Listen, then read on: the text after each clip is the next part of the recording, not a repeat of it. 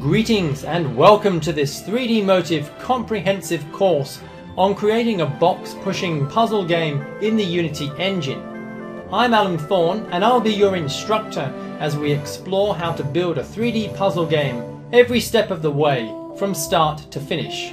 Throughout this course we'll take an in-depth look at a wide range of Unity features, from level design and lighting configuration to inverse kinematics, character animation, and also load and save game functionality.